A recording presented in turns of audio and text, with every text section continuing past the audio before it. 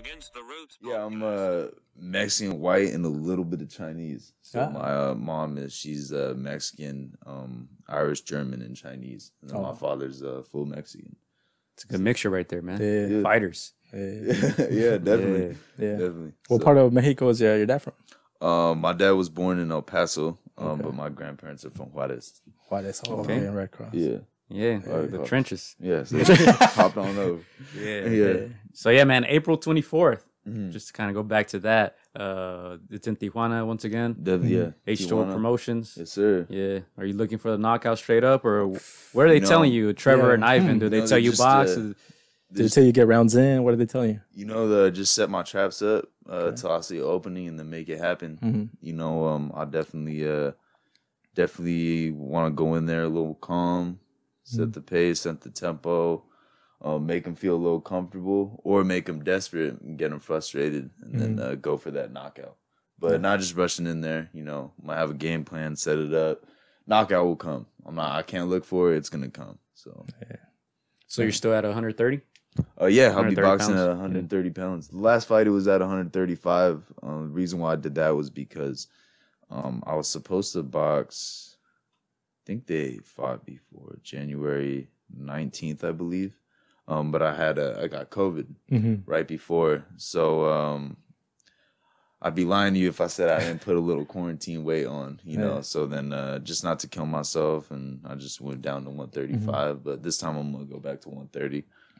So, Being of Mexican and Caucasian descent, or did you ever feel any, adversity, maybe people telling you Miklo. things growing up? Yeah, a little bit, man. I used to get very upset when, and I mean, I would be lying if I said I wasn't whitewashed Mexican, but I'd get very upset because I didn't feel like I earned the respect of being a Mexican fighter at some of these Mexican style gyms. Yeah. But I proved them otherwise. They didn't think I was a Mexican style fighter. I would definitely prove them otherwise. Now I'm thinking more, but definitely, I definitely feel like it's in our blood, man. 100%, just the way we fight. But 100%, I feel like it's in our blood. So I had to show them that a little bit. Oh yeah, that's what's up. Who did you grow up watching? My first boxing fight I ever watched was Manny Pacquiao versus Cotto. Yeah, okay. Yeah, that's a good one.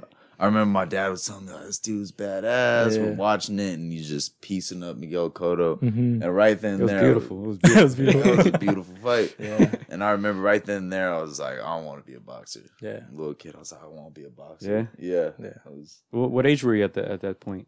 I was 9 years old. 9 years old? 9 years old. Were you already like fighting at school or stuff like that? Or not really? I'm gonna be real with you. I was a pussy for the majority of my childhood.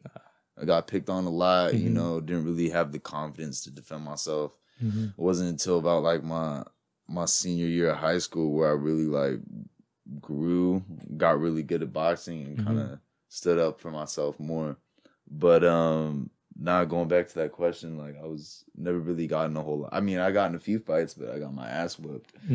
But they were fighting, you weren't. They were fighting. Roll up in the ball.